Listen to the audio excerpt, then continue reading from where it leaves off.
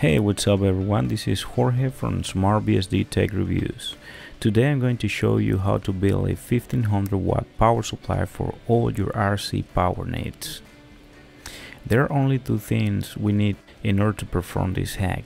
The first one is to make a bridge between pins 33 and 36.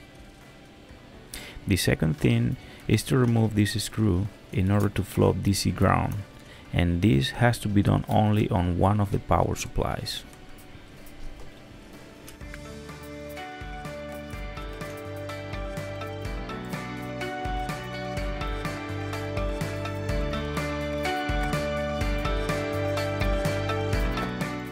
Let's do one more test, and as you can see, the power supply on the right has in fact ground flooding, and after wiring them up in series you can see we have 24.5 volts.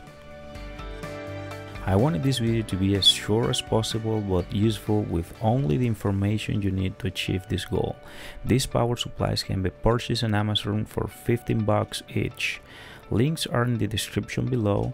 If you find this information useful to you, give it a like and subscribe to our YouTube channel.